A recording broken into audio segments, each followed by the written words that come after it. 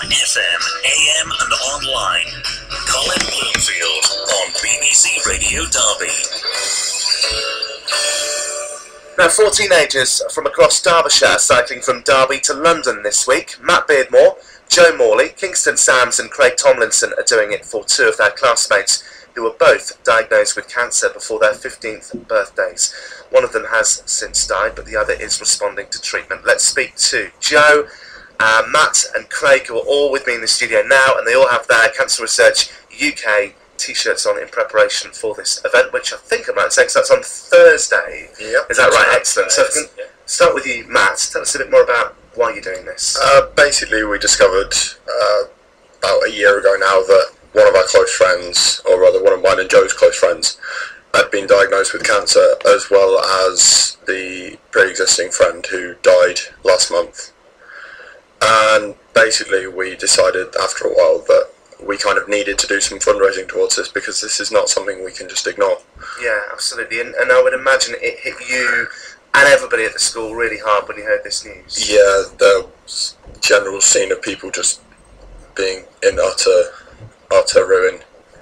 And the person in question was loved, and the person who's responding to the treatment now is somebody who's sort of widely respected. Nobody really has any problems with him ever. Yeah, absolutely. Neither of them are guys that you'd wish anything on.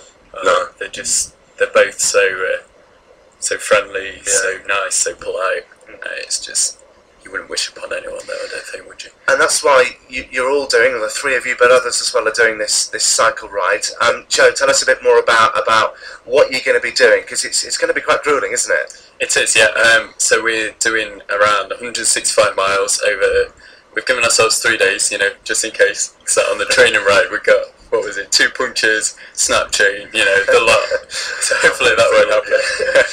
But yeah, we're setting off from the quad between 9 and 10 on Thursday morning, and then we aim to get down to the Shard in London for about 3 o'clock in the afternoon on Saturday. Are you all keen cyclists then, or not? Quite a lot. You are. we have Craig in the corner. He's a keen cyclist. The interesting thing where we have Craig, who was following me this morning about 20 metres behind me, but we did get up at like 5 o'clock. I was tired. You got up at like 5 o'clock. Yeah. Of course, that went well. Yeah, exactly. So you've been doing a bit of training then, have you? Because I guess you don't really know whether you can do this. It's like I was saying, we toured up the London Marathon on Friday. You don't really know if you can run 26 miles until you do it.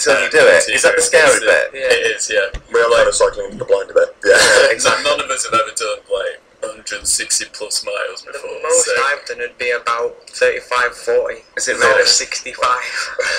It's a bit on a day.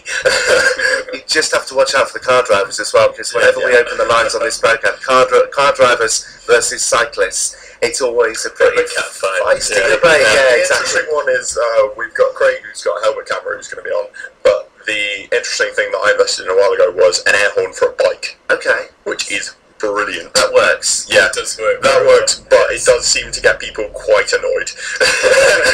Which is funny. So, if you get an air horn and you hear it, then just wave, I'm doing something for cancer research, please don't kill me. Exactly.